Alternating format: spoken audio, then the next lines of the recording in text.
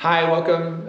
Thanks for joining me for another episode of Realtor Reels. Today I'd like to talk to you about the 5 most common mistakes that I see sellers make when staging their own home. I'm going to jump right into it so this video is not too long. Number 5 is underestimating the value of staging. I regularly see homes that are increased in value $50,000 to $100,000 by staging. When we do staging, we're not always spending a lot of money to make a lot of money. A lot of times it's related to tasks or maintenance, that sort of thing. Real basic things that are not very expensive that have a dramatic increase in the value of the home.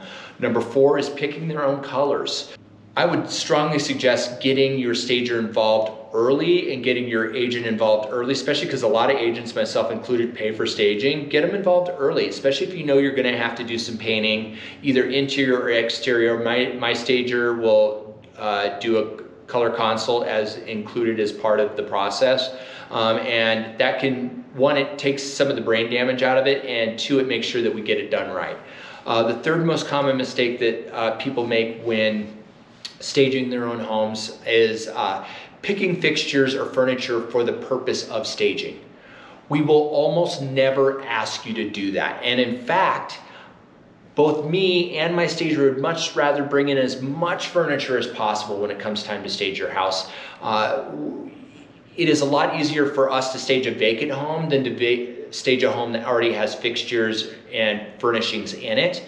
That being said, sometimes people live in their home even while going through the staging process. We can integrate those stagers furnishings with your own. If you have pets, that becomes a little bit more of a challenge, but there's even workarounds for that. So once again, get your stager involved early, get your agent involved early when you're deciding to get your house ready for the market, and they can help save you from making mistakes like that.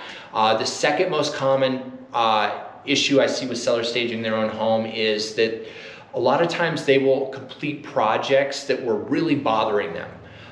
Things about the home they always wanted to get done, but they never completed it. The biggest issue I see with that is that they're usually completing projects that are one of their pet peeves. And they're spending a lot of time and money on something that is not really going to increase the value of the home, because it's not something that it may be something that won't bother most people, or it may not be that noticeable. So get the stager in there early, get the agent in there early, and I think you may find that certain things that you thought you were going to have to do, you don't have to do. Instead, we have a huge list of things that you didn't think you had to do that you were going to ask you to do instead. And the goal with staging is always to create a return of 200, 300, 400% return on any money you spend or any effort you put into it.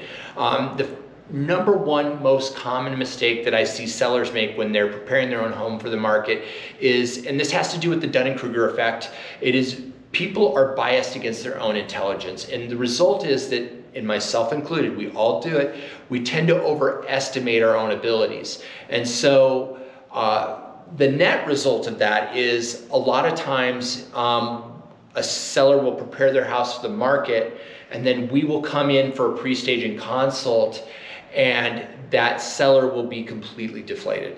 They've spent hours and hours and hours working on the house. They thought they knew what they were doing. They did a lot of research online. You know, they didn't want to be embarrassed when the real estate agent and the stager showed up, so they wanted to get everything done ahead of time so that, you know, they could make the best first impression on us, which we don't care. We want you to get maximum dollar for your house, and we want your house to sell quickly. We're not really invested in like judging you or worrying about what kind of projects you need to do or anything like that. We much rather get involved early, get you a great result, and get your house sold for as much money possible in as short amount of time possible. And yeah, I think that's all I have for staging and the 5 most common mistakes that sellers make. Thank you very much for listening. Have a great day.